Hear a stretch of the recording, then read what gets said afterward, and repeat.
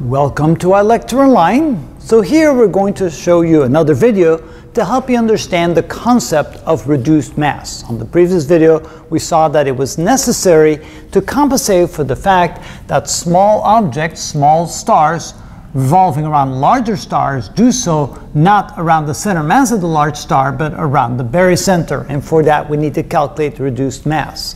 And we realized that the equation for reduced mass is right here, where we have the product over the sum of the mass of the large and the small star. But does that remind us of some other equation in physics? Matter of fact, there's quite a few equations in physics like that, but one of them is how we calculate the total resistance of two resistors in parallel. So let's say we have two resistors in parallel. Notice we have a 20 ohm resistor and a 5 ohm resistor.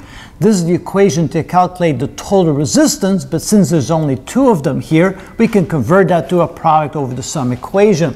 So if we calculate the product over the sum, we get 100 divided by 25, which is 4 ohms, and notice that the result of that is always going to be less than the smaller of the two resistors. In this case, 4 is always going to be less than 5. So notice that since we use the same equation here, the reduced mass will always be less than the smallest of the two masses. In other words, the reduced mass is the mass that we're going to assign to the small object in order to make it correct as far as the equations of motion are concerned, and where F equals ma. So again, we use the example where the large mass is 20 times 10 to the 24 kilogram, the small mass is 5 times 10 to the 24 kilograms. Those masses are actually a little bit small for stars, but it doesn't matter.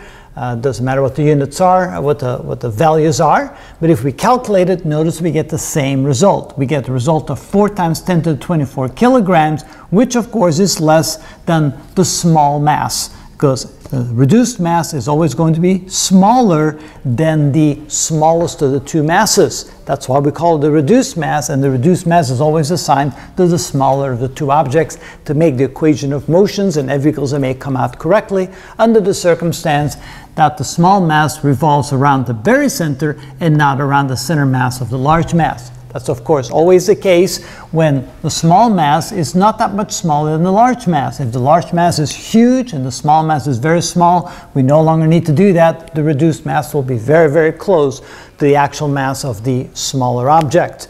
But you can see sometimes it helps to compare it to something that we're familiar with, and always remember that the reduced mass is smaller than the small mass of the two masses, and that reduced mass is always assigned to the smaller of the two masses. And that's how we have a better concept of what we mean by the reduced mass.